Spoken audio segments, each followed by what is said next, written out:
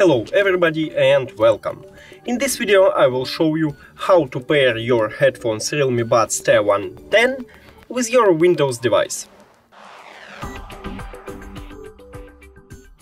You have to start by click on Windows icon, then go to Settings, now click to Devices and add Bluetooth.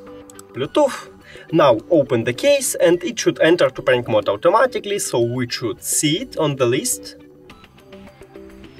Can we?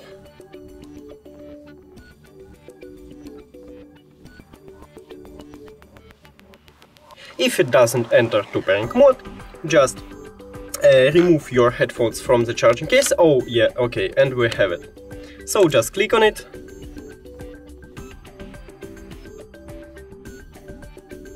And we just did it.